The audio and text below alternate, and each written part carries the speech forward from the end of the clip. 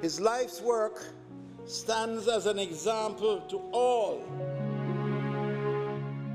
Dr. Baugh was really a gentleman. A man of great honor, integrity, dignity, great Jamaican. Dr. Ken Baugh represented the best of Jamaica.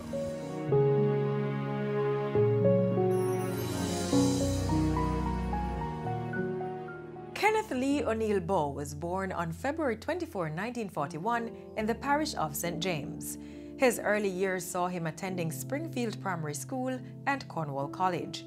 He later advanced to the University of the West Indies, UWI, where he studied medicine, becoming a surgeon by profession. During his medical career, Dr. Baugh was Senior Registrar in General Surgery and Cardiothorax Surgery at the University Hospital of the West Indies.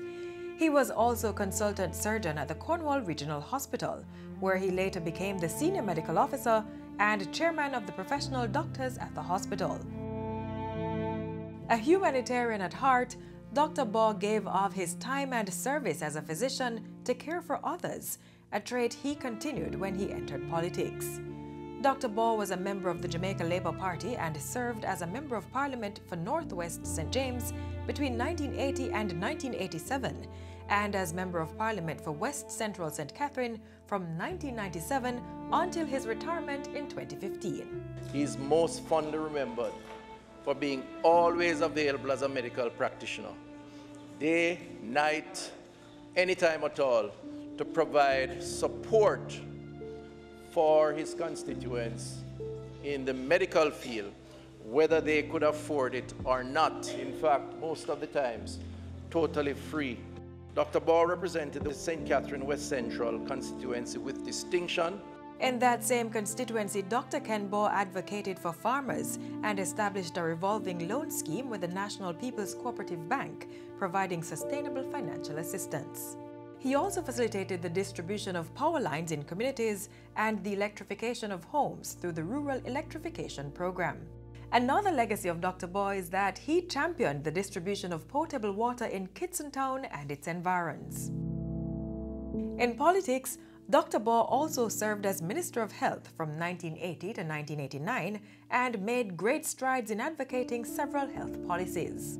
Some of these include bilateral agreements that improved the primary healthcare system, streamlining systems for the procurement and distribution of drugs and supplies, and increasing the number of dental clinics to deal with oral health. He also collaborated with tertiary institutions to facilitate the expansion of manpower training at the basic and post-basic level.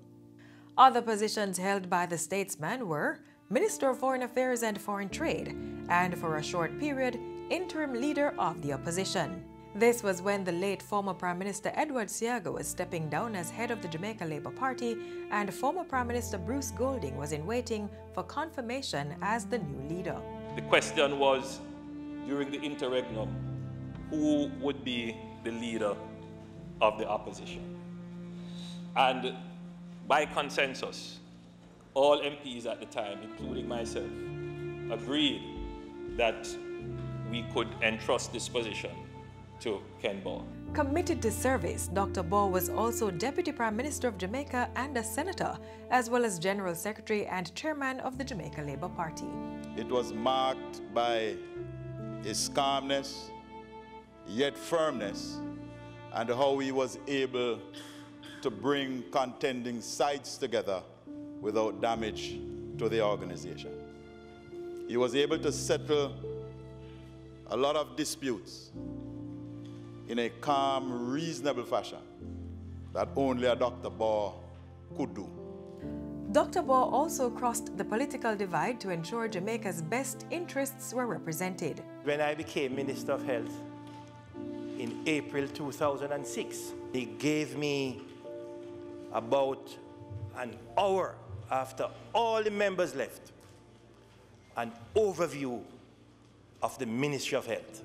As opposition spokesman on foreign affairs and foreign trade at that time, I brought to this House a resolution on Cuba, and Dr. Baugh and myself sat together and worked through the resolution, making some minor adjustments, but he offered a solution to what all of us knew was the correct thing to do, but it was taking on a partisan flavor.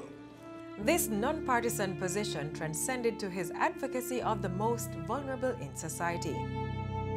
The situation, Mr. Speaker, of children being denied birth certificates because of the parents' inability to pay hospital fees must be discontinued. This practice makes a mockery of our agonized cries regarding the rights of a child.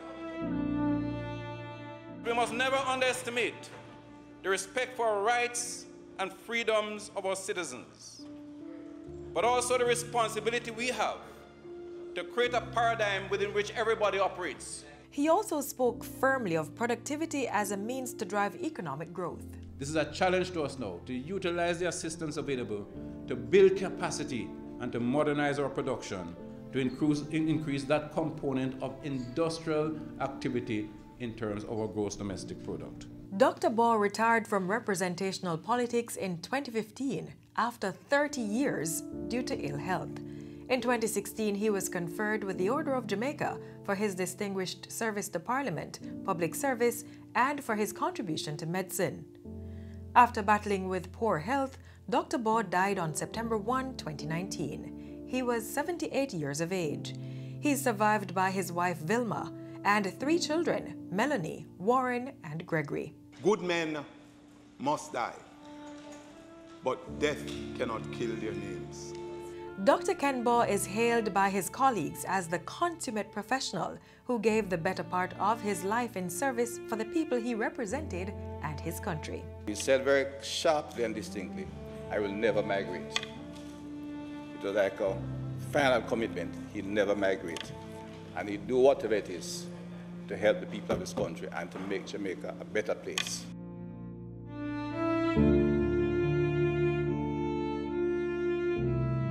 I think his reputation for decency and goodwill earned him the respect of all his colleagues within the House on all sides. He was not about power. He was about service. And that is, to me, the signal marker of his integrity.